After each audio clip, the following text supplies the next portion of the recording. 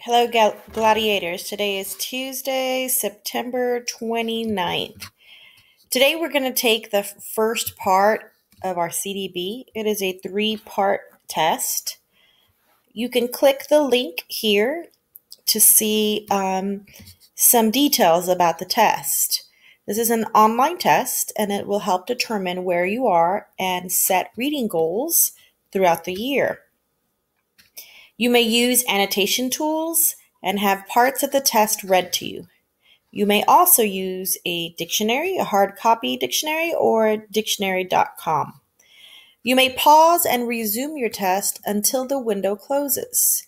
They are hoping that it will take you 30 minutes for each part, but the window will not close until next Monday.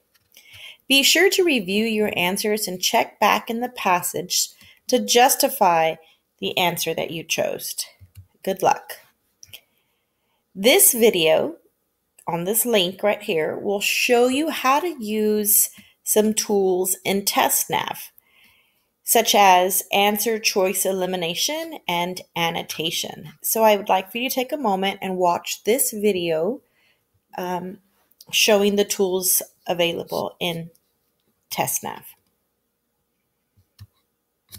Here, this link shows you how to access your test in CMS.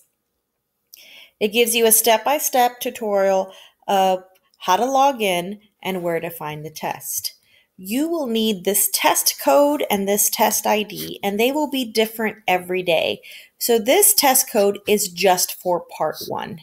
There will be a different one for part 2 and for part 3.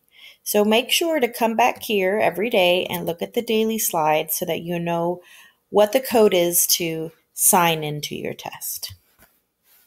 When you are done with that, I would like for you to complete your first draft of your email.